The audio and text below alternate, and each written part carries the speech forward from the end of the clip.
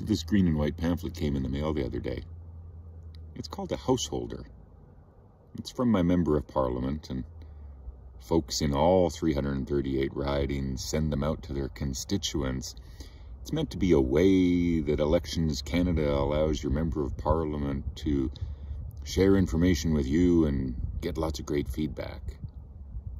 But it symbolizes everything that I see as wrong in Canadian politics right now.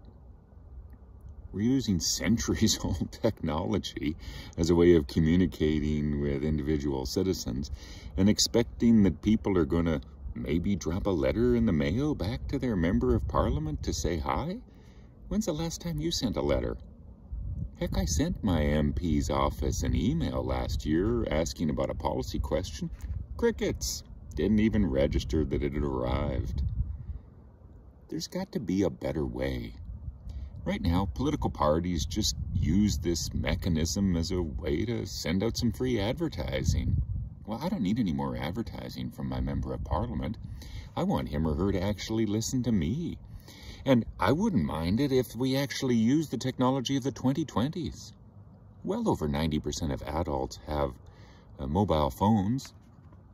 Let's get an app going. Let's get monthly, quarterly, whatever the public is interested in, feedback, direct, real time. None of these 6-week delays that it would take to make a householder. Let's do better. Let's rejuvenate democracy.